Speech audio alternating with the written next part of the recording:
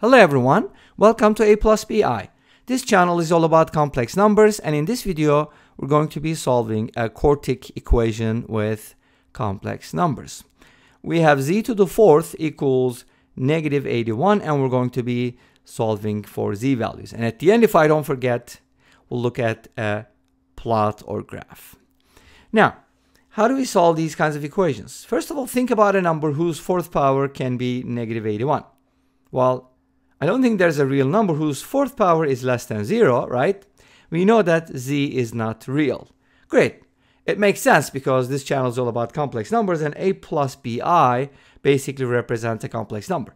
So can I just go ahead and replace z with a plus bi, raise it to the fourth power, expand it, and then find the a and b values from here? Can I do that? Absolutely. That would probably be our first method. What you can do is you can use the binomial theorem. You know, a to the fourth plus 4a cubed times bi times 6a squared times bi quantity squared plus 4 times a times bi quantity cubed. And finally, the coefficients are 1, 4, 6, 4, 1. The last term is just going to be the fourth power of bi. And then if you kind of expand this a little bit, it's going to give you b squared I squared, b cubed I cubed, and b to the fourth I to the fourth. Remember, I to the fourth is 1, so don't worry about that. I squared is negative 1. Don't worry about the I. And this is just negative I. So we get the following. A to the fourth plus 4a cubed bi minus 6a squared b squared minus, this is negative I, 4a b cubed I, and finally plus b to the fourth. And we want this to equal negative 81. So what does that give us? Take a look. This is interesting. A to the fourth plus b to the fourth, and then we have 4a cubed b minus 6a squared b squared minus 4ab cubed, and all of that is multiplied by I because that's going to be the imaginary part. And on the right hand side, the imaginary part is 0 because negative 81 is real. So what do? You go ahead and set the real parts equal to real parts. So this is going to be negative 81, and this is just going to be 0. From there, you just get a system of equations. You can kind of replace b with ka. That should give you a homogeneous system. Divide both equations, so on and so forth. But that's a very long story. I don't think you want to see the end of this, but you can definitely go ahead and solve the problem that way. It's such a long way to do it, and you're thinking there's probably an easier way to do this, right? But I just wanted to show you because sometimes you have to do it, and you may not always have a shortcut. So now, let's take a look. We have z to the fourth equals negative 81. How can I solve these kinds of equations? Easy. You just have to write everything in polar form and then take the fourth root. Easy, right? So how do you write negative 81? If you think about Argand plane and the negative 81 is actually going to be on the real axis, but on the negative side, right? This is the imaginary axis. And that's going to be basically 81 units from 0. Right? It's absolute value or modulus. But if you think about the angle, that's just going to be pi radians. So in other words, I can kind of write this as 81 times e to the power I pi. Pi is the principal argument, right? In this case, happens to be that.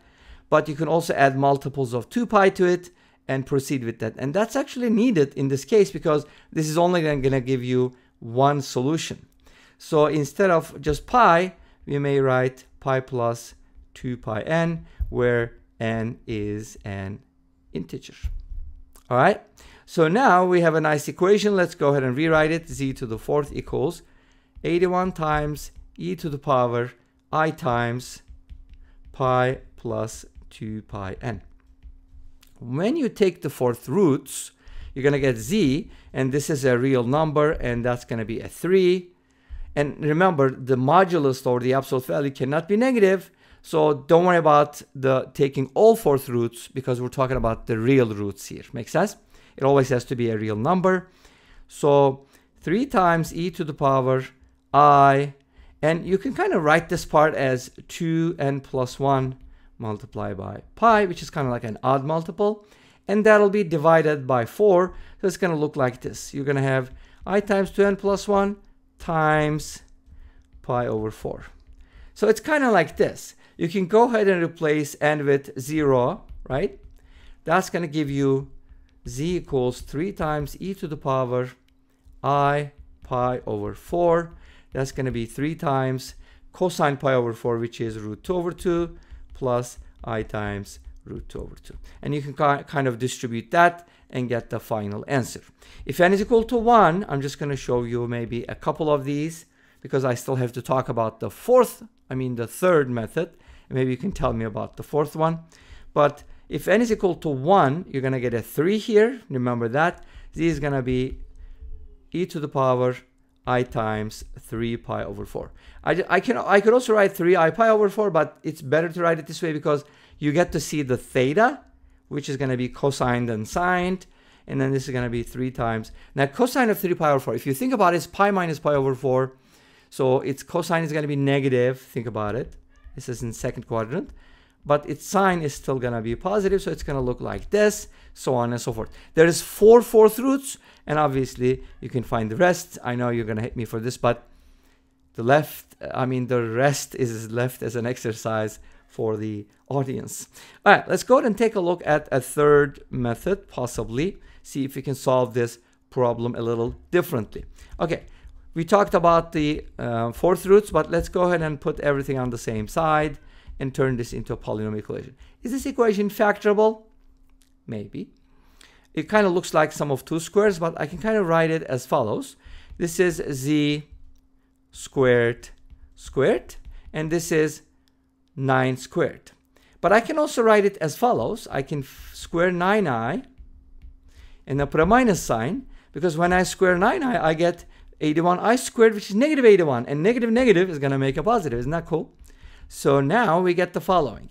Z squared is either 9i or z squared is equal to negative 9i. From difference of 2 squares, think about it. You can factor it, a squared minus b squared, or put 9i squared on the other side and square root, but you have to think about the 2 possible values. Make sense? So from here, you can do the following, square root and square root. But again, if you want to replace z with a plus bi, you can do so. But think about it, which number squared is going to give us I? I on the argand plane is going to appear here with an argument of pi over 2. So its square root is going to have, basically this is kind of 9 units. Its square root is going to have half the angle and the square root of the argument. It's going to be 3 units from here. I know it's kind of like, it doesn't look very good. So let's back up a little bit, clean it up and make a nicer graph. So here we can kind of, let me magnify a little bit here. So if this is 9 units, this is like 9i.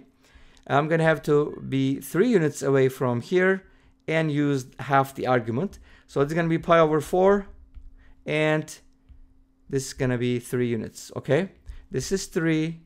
And now I have to think about the legs of this right triangle, and they're going to be 3 over root 2 and 3 over root 2. Make sense? And of course, that's going to turn into 3 root 2 over 2, which comes from the other method as well. So it's going to be the same thing with the cosine pi over 4 and sine pi over 4. Makes sense? You can also turn this into polar form and so on and so forth. Does that make sense? Okay, I'm just going to leave it at that because there's been 3 methods and it's been a long time. Anyways, this brings us to the end of the video. Thank you for watching. I hope you enjoyed it. Please let me know. Don't forget to comment, like, and subscribe. I'll see you next time with another video. Until then, be safe, take care, and bye-bye.